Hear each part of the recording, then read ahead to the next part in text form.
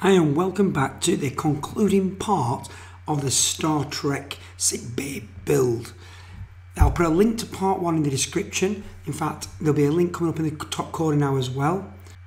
And if you want to see the actual main video demonstrating this, then that'll be a link in the description below as well. So in this episode, in the last episode, when we left off, we'd fitted the display and the heart stroke oxygen sensor. And just as a reminder, I'll be referring during this video to test code for testing certain parts of the system. They're available on my website in the part 2 article. There'll be a link down below.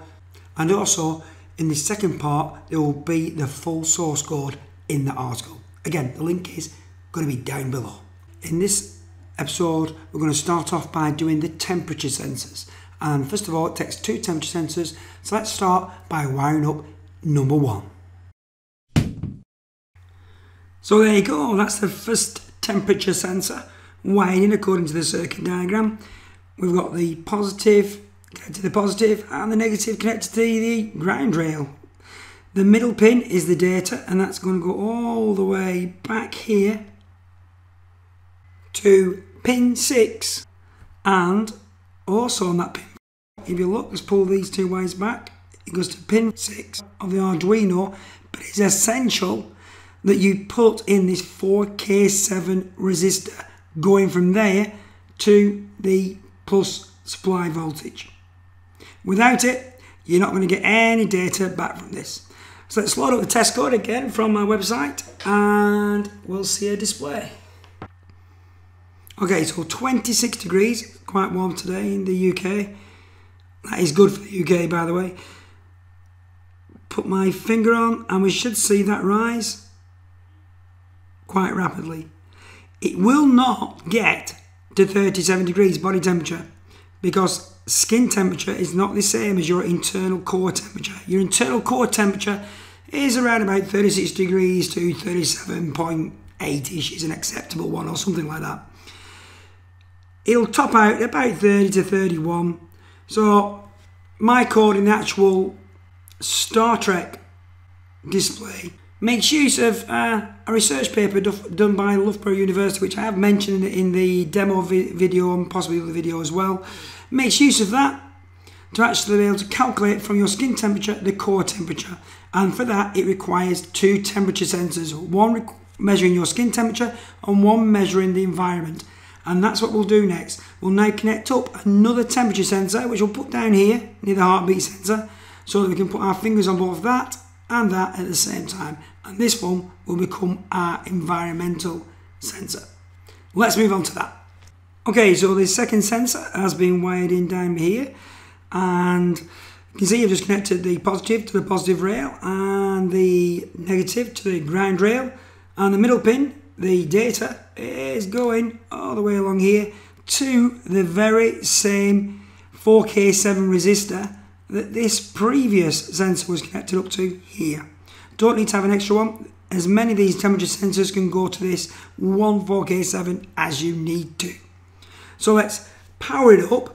I've already put some loading some sample code. It's again on my website, all the links below, to give this a brief test. Let's just connect up some juice, get in there, and we should see 2 readings. Or maybe no readings at all, as my battery pack just died. Oh, just a bit of a dodgy connection. Let's just power that up. Are we going to live, or are we just going to not do anything? I think my rechargeable battery pack is on a low voltage, so I'll connect up to a computer, so I might just hear a little bit of a beep. And I remind myself that that battery pack needs charging. That's better. Okay, so yeah, we've got sensor 0 and sensor 1. It's picked up 2 sensors, and you can see the readings are within about half a degree or so of each other. Right, so I'll put my finger on one and you'll see one of them change. Let's try that one. And we can see sensor 0 is rising, which shows that that is sensor 0. Let's put my finger on this one and we should see sensor 1 rise. There it goes. So both sensors are working fine. That's it for the temperature sensors, all working great. We'll now move on to generating that heartbeat sound. So next thing is the MP3 player to play the heartbeat. We'll need this and a suitable speaker, which we've got there. These MP3 players connect directly to these speakers, no audio amplifier required, and they just take a little SD card. You just populate them with MP3 songs, sounds, files, whatever you want to call it, and you can control it via these pins to play whatever is on there. We do it in a very simple fashion because we're only putting one MP3 sound on there. So let's get on with that and wire it up. So that's it, all connected up. Very simply, we've got a speaker, two speaker wires which actually go to the top pin here and then the third pin down. So each of your two speaker wires, doesn't matter which one to which, but one goes to the top pin, one goes to the third pin down. And then on this middle pin, the second pin down, it just goes to ground. So second pin down to ground. This very bottom pin on this side goes to positive.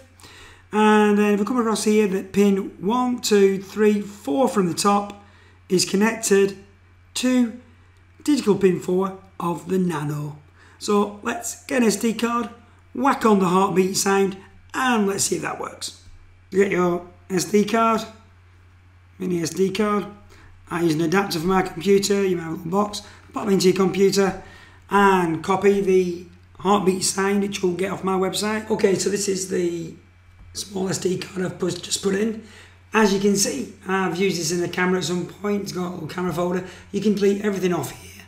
But if you leave something on, as long as it's not an MP3 file, doesn't seem to cause a problem. So I'm going to drag my heartbeat sound in. As long as that's the only MP3 sound on there, you're going to be okay. It'll just pick it up and play it. And that's it. Let's eject that out. So we've got our little SD card. Just out of frame then for a second. I'm going to pop that into the MP3 player. In you go, you little fella. Get in.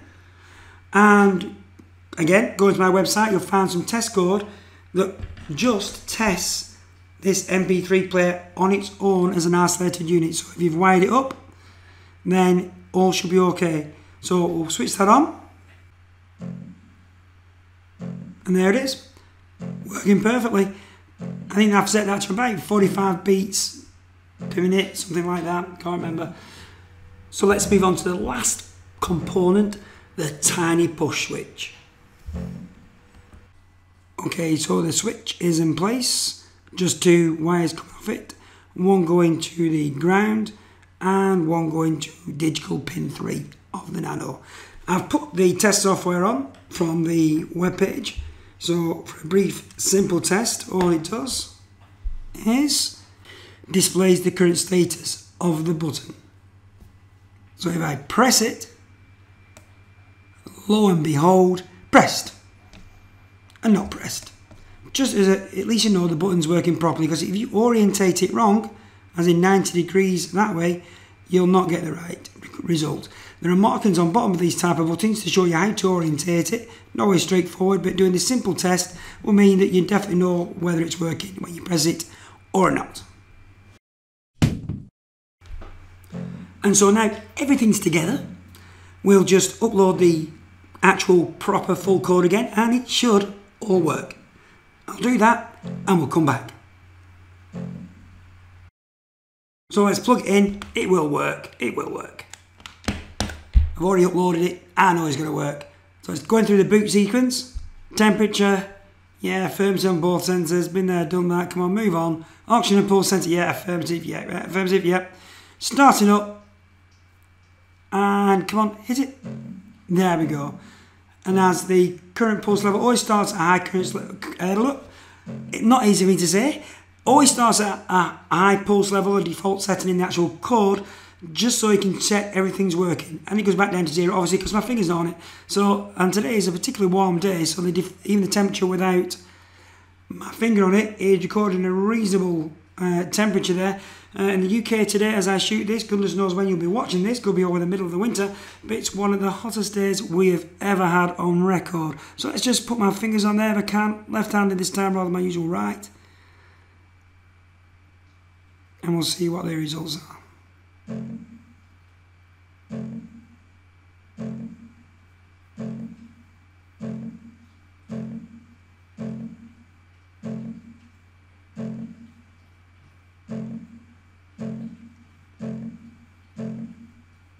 That's okay. Okay, so that's it. Wraps it up. Every little stage done in small detail for you. Should work. Over the next, I don't know, few weeks, few months, whenever I feel like doing it, I will be improving this by adding in some. I did actually want some other sounds in there, such as when it did go. Somebody suggested on this one of the comments as well, that when the heartbeat fell to zero, when all the results went down to zero, that actually he played something like, you know, He's Dead, Jim. Which actually, yeah, I wanted to do, but I was really short space. I've got about 2% of actual program space left on this, and that was after really refining the code. The actual code to play different MP3s on these isn't massive, and I think it will fit, but at the time just like I was so tight on space, I went for a very simple solution where I just toggle a wire and it plays the one single MP3 on there. So yeah, so I'm probably going to do that. Maybe something else as well, not sure. But I'll be coming back to this again in the future. Hope you've enjoyed this series. It's been one of the most popular ones I've done. I've really enjoyed building this. So thanks for watching. Thanks for subscribing if you're a new subscriber as well. Thank you for staying with me as well, especially when I've been through the times that I've had to put the captions on. I've had no voice. It's not been as easy to watch. It's not as been easy for me to actually do the videos. So I really do appreciate you watching and subscribing and patronising me on Patreon if you want to, or even patronising me in the comments if you want to. Really thankful. So that's it for now. Thanks very much again. Catch you next time.